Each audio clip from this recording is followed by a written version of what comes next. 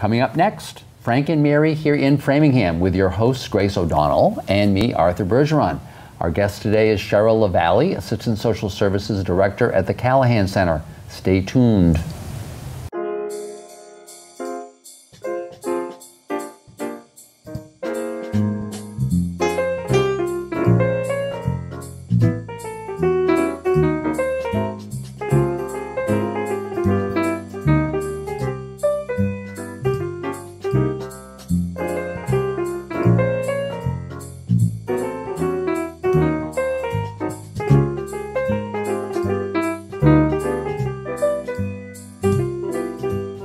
Hi, welcome to this episode of Frank and Mary in Framingham. I'm Grace O'Donnell, Director of Elder Services at the Callahan Center. And I'm Art Bergeron. I'm an attorney. I'm a friend of Grace O'Donnell's. I do nothing but elder law. I work at Myrick O'Connell, biggest law firm outside of Boston, and because there are 70 of us there, everybody gets to do what they like, and I like this. I like dealing with seniors. This show, though, is not about elder law. It's about my friends Frank and Mary. You may have seen them in one of my seminars where I always talk about Frank and Mary and their kids, Peter, Paul, and Mary Jr., and the fact that their goal in life is to live in their house until they die and be buried in the backyard. Does that sound familiar? And if you live in Framingham, you want to die in Framingham. You don't want to die and go live with your kids in Ohio or Alabama or anyplace else. So you want to be here. This is where your friends are. It's the community that you know. So the question, though, is, who are the people that you need to know, and what are the programs you need to know about so you can stay right here in Framingham? My friend and co-host is Grace O'Donnell, who finds all these great people that we get to talk to every month. Grace, who do we have today? Well, Arthur, I'm really excited to introduce you and our audience to Cheryl Lavallee. Cheryl is the Assistant Social Services Director at the Callahan Center. That's exciting. Thank you very much for coming on to the show. Well, thank you for having me. And once again, my job as the out-of-towner is to always ask, so are you a local, right? How did you end up in Framingham, and a little backstory? Well, that's an interesting story. I'm a social worker by trade, and I worked in Medfield for 10 years doing outreach in their senior center in Medfield. And one of my first mentors, by phone mostly, was Grace. We happened to be in the same networking area, and I was new back into the field and new with elders. I had done a variety of social work in many age groups, but not in elders. And Grace was at the Norwood Council on Aging, so we would periodically meet in that area. And then I found her as a great resource, and then 10 years later, comes full circle. I apply for the job. I hear about, and I apply for the job, and there it is, Grace's name, and Jim Schneider's name, who's the overall head of Park and Rec, who did Park and Rec for 20 years in my town, where my kids affiliated with him through Park and Rec. So life is always funny how things circle and come around. And so now I'm with Jim and Grace. And isn't it funny how as you get older, all those people, it's like it piles up after a while. You get the feeling that you kind of like know everybody, and everybody else is just kind of there in the background. There's like a finite number of people, right? It's very interesting. So anyway, thanks. So I'm here now 2.5 years at the Council on Aging. That's very exciting. And Grace was telling me about some of the stuff that you're doing. It's just terrific, terrific. Yeah, I think today you wanted us to focus on some of the assistive devices and programs we have for people with disabilities, low vision and hearing loss. And Grace did. And whenever she talks about these programs, I keep saying, you do that too? It's like I come over here because most of the communities where I work are smaller and don't have nearly the diversity of things going on at the senior center. So this all sounds pretty terrific. Yeah, it's pretty robust over there.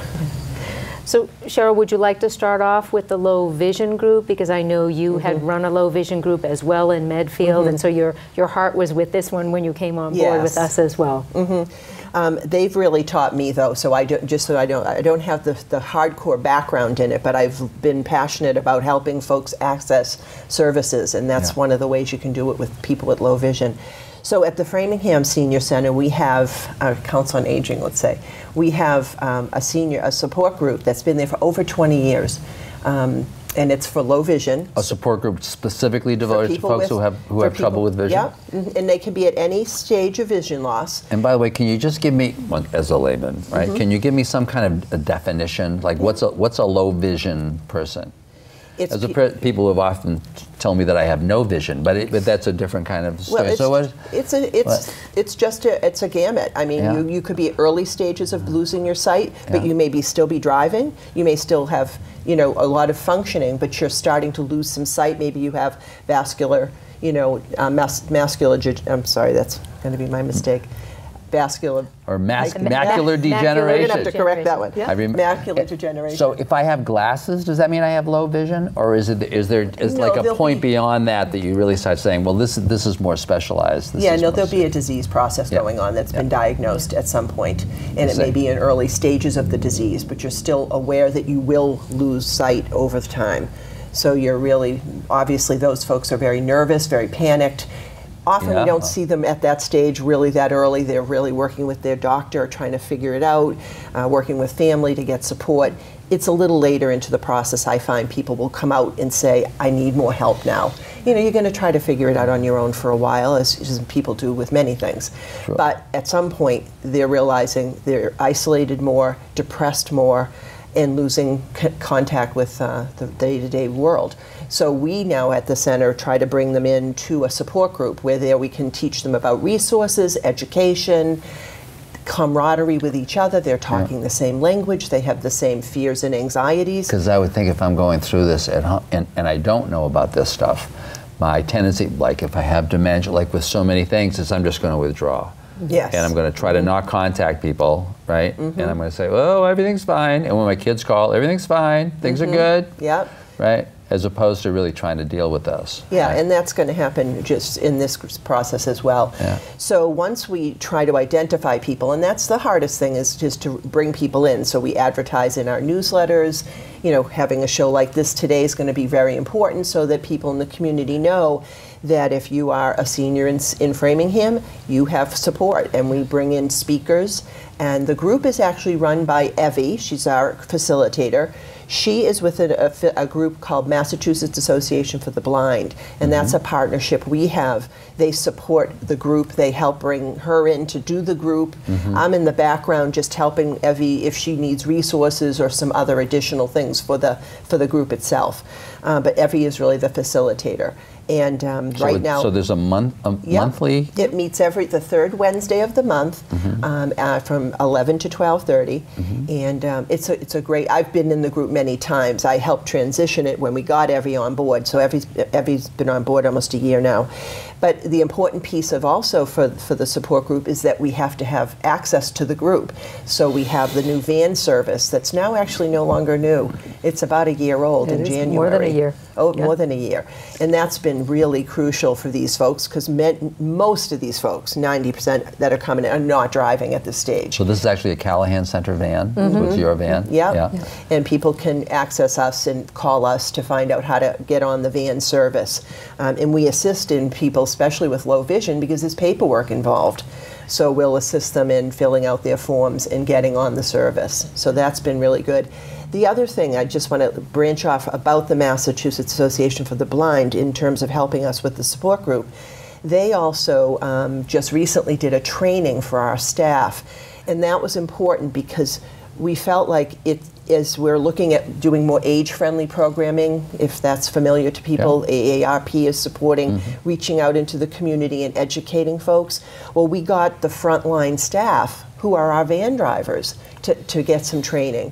It was the secretarial staff. They're the first people that they're going to come to the desk and say, I'm here for a meeting. Where do I go? How do I get to the meeting?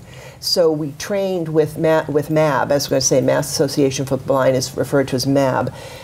They came in and did a training for all of us, but I felt it was really crucial for those two. They're the first touch points in the community, and they then were trained on how to greet, how to walk, hold, assist a person, because there's a lot of anxiety walking into a big building, and not knowing where to go. I mean, and then we'll teach them training. They're getting used to being in the building, so we can take that further. And I suppose how to greet and do this kind of assistance without being overbearing, so that all of these folks who are kind of walking in being kind of nervous and anxious anyway are feeling like, oh, this is really friendly. They're not helping me in such a way that I'm sticking out.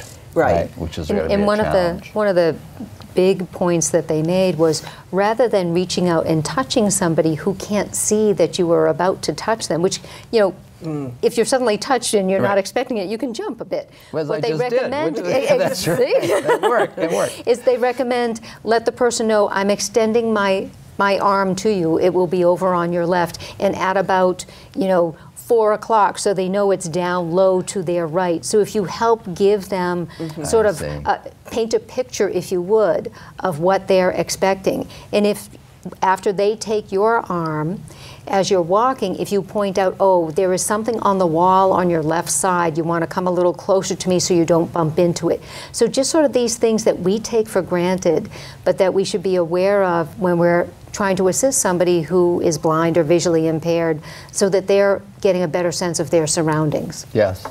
Yeah, it was an excellent education for all of us, and I'm hoping you know we'll visit that you know over time. Yeah, it sounds like it would be a great education for a lot of people that work at all the places where these folks go, whether it's a supermarket or a restaurant or any of these, or town hall, you know. Yeah, and that's... Excuse me, or city hall. That's right. We're all still getting used to that, Arthur. We're still doing this. Yeah, that fits in with what the dementia-friendly movement is doing as well, is trying to reach the organizations where people go, stores and markets and banks. So this is the same concept with low vision, and I was glad that we at the Senior Center could try to branch out and educate all the staff. Yes. You know, not to just have it be a select few of us that knew what to do. And I actually didn't really, some of this was really all learning for me too, and I'd been doing the work a while, but it's been really, they've been a great organization. Now, can I just ask you to step back for a second? Yeah. Once again, I don't want, because I want to make sure we fit in everything you want to do, but I was also interested when you were talking about the monthly things that they do.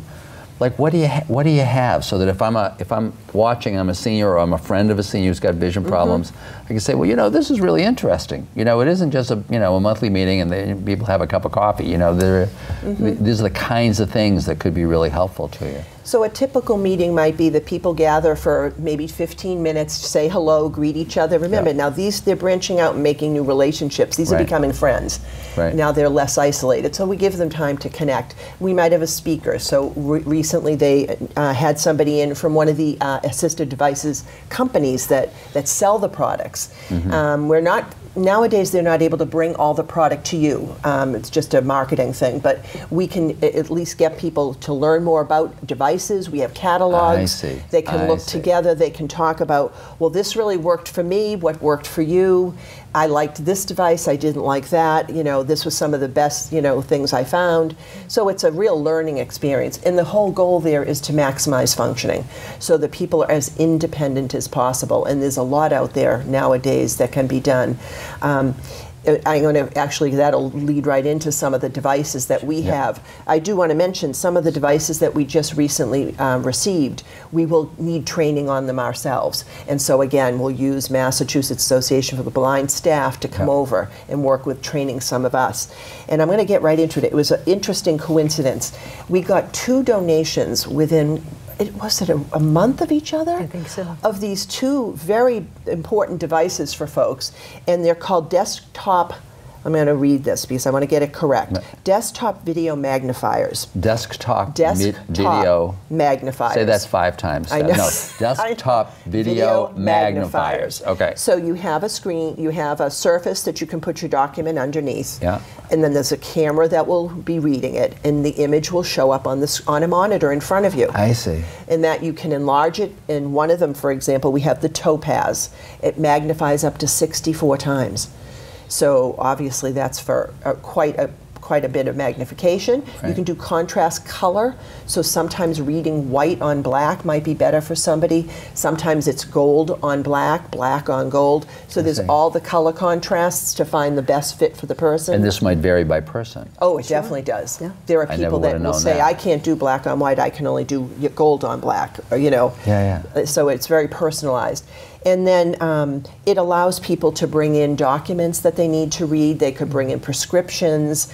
They could even be bringing in an iPhone that they can't magnify as much as they need if they're trying to read something on a phone. So there's a variety of things that they can do on that. So they can. So when you say you've got them, you literally have got them. We physically have them at the Callahan Center, in our computer room. And there's some, and they're in the computer room. They're in the computer room, so that people can really access them. Yes, and the second one's even more elaborate. And this one here, I was just doing some reading on today. It's called the Clearview Optic Speech Unit. This one doesn't Clearview Optic Speech Unit. Okay. This one allows you not to just look at an image, but you can actually have the materials read to you. So it's text to talk or talk to text. So you can go both directions. You can speak and it will write it down, or you can put an image under it and it will read it back. Come on. Yeah, yeah. Yeah. That's the one I really would love to learn. Because I'd heard of the technology where, well, a lot of the phones now have them where you're talking and then they'll write something. A lot of the doctors use them. Yeah. I'd never heard of anything going the other way. Yeah, so so that's the device there that we're really excited about, and it's also as many languages are built into the system. So it's multiple languages. I haven't seen the list yet of the languages. Evie, I know, uses, Evie in our group, she does talks to text all the time on her iPhone. So that's another thing I want to lead into too a little bit. We'll get to some more devices, but I want to mention this. Evie also is a volunteer in Natick at the Council on Aging in Natick, and they have a special program there called the Vibrant Program, and it's where volunteers with low vision issues themselves will teach another person with low vision issues how to use these devices on a one-on-one. So we'll get our training in Framingham, but we also know we already have a resource right nearby. And we took our group over there in the fall, and it was pretty exciting. We used our van. We said, Randy, we got the van. Can we do something special? And we got a group over there to watch how they do this. And they showed us some of the apps that they have nowadays on your iPhone. One of them was just amazing, and it was free. You can put an app on your phone, you use your camera, and I'd hold the camera, for example, to you and to Grace and around the room, and it reads what it's seeing. And it's a live person seeing your images on your phone, and it's live. So that person was saying, oh, yep, he has on a blue suit and a burgundy tie. Grace has red hair and is wearing glasses. There's a picture on the wall, etc., etc. It was amazing. Explain this to me again. I'm missing it. So I got my phone. You got your phone, and you're on your app, whatever. There's a name for it, and I don't have that name right now. And you are saying, I'd like to see who's in the room with me now. Who's in the room? And so they turn it with the camera. I see. So the phone is. So you're using the kind of the camera piece of the app thing of the phone, and you're just going around the room. And the person on the other end of that app is seeing it, seeing the image that you're holding, that you're scanning. And so they're then describing that to the person who has the vision loss. So maybe I want to put a nice outfit together. So you could call one of your kids, and I'm just trying to I'm playing this out. So you could call one of your kids who would then be seeing this. No, it's a service. It's an app that is specifically for people with low vision. Yeah. That they're accessing a service, but there are live people on the other end. On the other end that are seeing this stuff and now talking to you about that. So I could say, I want to get my outfit ready for tonight's dinner, and I really need black shoes. And you're just going and they're picking it out for you. Oh my God. You can pick out fabric colored, monetary denominations, anything really. I mean, is within reason, I'm sure. But so that was amazing. It was really very impressive. I don't know if you saw, there's recently a commercial now on the radio about another app where people can go online and it's like a GPS, but it's telling you. It's a woman walking down the street, and she has her phone on this app, and it's saying you have 30 feet to the bus stop, 10 more feet, and it's talking to her throughout her whole navigation. It's like what we do in our car. Sure. You've got the person telling you, okay, you take a right on this. It's the same concept, but it's brought down to the scale of walking. For a person who is visually impaired and is maybe using some kind of a device to make sure they don't fall down. Exactly. But would have no idea unless they'd done that route 1,000 times. That's that also was pretty amazing. So there's a lot out there, and then so that program over in Natick is teaching some of the higher tech things, but they're also doing simple things as well. Just somebody may just never have used an iPhone or a tablet, and they're teaching them how to access email maybe. Yeah. And that's the talk to text, so that they can get their emails. So it's a range. Yeah. That's pretty amazing. That's pretty amazing. And some other things that we have at the center is we're now members of the Perkins Library, and that's where people can get download digital talking books. So we can either do it for them, or we could help them sign up for the library themselves. We have a device that they can listen to their digital downloads on a device called the BARD, B-A-R-D. That stands for Braille and Audio Reading Downloads. So we have the library listings. We get them every 2 months. They send us their listing, and we can help someone access those books and magazines and newspapers. And do you have a room there where people can go and... Yeah, that's something where, with that particular device, we have to go to a quieter space, because somebody may just want to come to our center and enjoy listening to a book. Exactly. So that's, we have to have, and I know our library has this device as well. Yeah. We can also probably arrange for headphones to be set up for that. So if it were in a space that we weren't able to give them space to themselves, they may be able to do that so that their listening enjoyment isn't interfering with someone else. Yes, yeah. But I suppose the advantage, among other things, of having that group that's there is that you've got folks who are suggesting things like that. Sure. Right? Because they're coming, once again, they're not just being in their homes and they're like, oh, you know, oh my God, I don't want to bother anybody. There's like a group of people kind of, and it's a lot easier to advocate for yourself as part of that group. Oh, yeah. Right? Yeah. So I'd say that that's some of the stuff for low vision, and then I know I wanted to let Grace discuss some of the other things we have in the building for people with low hearing. Yep. Grace? Oh, we get to, so we both get to ask her questions now? I don't do this very often. This is great. Grace? Well, we have a number of items called pocket talkers. So these are these little individual microphone mechanisms that you can tuck into a pocket. It's small enough to fit, smaller than most cell phones. And you attach the headphones, and you can go into either a one-on-one with somebody, or you can be in a room where they're doing a presentation. And if otherwise your hearing would be impaired, this pocket talker will make it possible for you to hear what's going on. I see, because it's really an amplifying device. Exactly. Yes, it is. Yeah. And there are others that can be brought into, if it's going to be a small support group, let's say, they might want to set it up so that there's actually a microphone in the room, so that, for instance, I know people in our Parkinson's group, some of them have difficulty speaking loudly enough, and so if they have this microphone device, everyone in the room can hear them. So it's just amplifying individual, so Exactly. it isn't, so it's the person that's having trouble talking loud enough as opposed to people having trouble hearing. Right, right.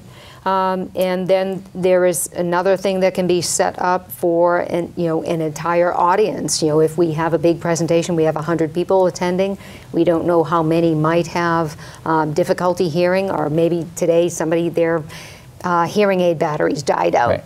Right. We can equip them with one of these devices, and they can still enjoy the program. So this is like a techie's dream. Sure. You know, you get to go to this place and just be able to play with all of this stuff. Right. Now this is really exciting.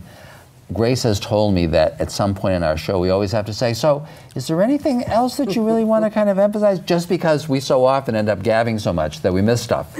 Yeah, no, I think but that's really for the two of you. Is there anything else that regarding these that really to induce people to walk in the door? Because so often that's really what this show is about: is getting people to walk in the door, right? Yeah, I think people just need to know that we're waiting for them. You know, we are there to help, and we've trained people have been trained, all levels of the staff, I think, are really excited to offer services to people that can't normally access things very easily.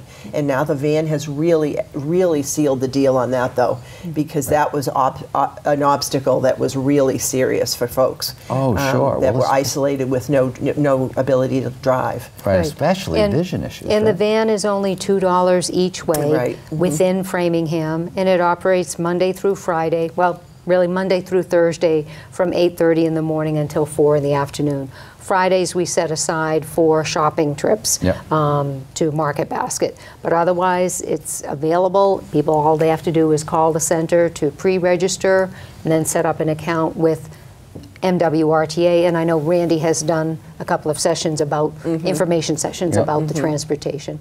But the real message is for people, as you get older, there are, in some cases, different conditions that come along that might minimize your ability to interact with others. There might be medical things that happen that you're not quite sure how to deal with. Give us a call. We've seen it all, and more likely than not, we have some other resources we can steer people to.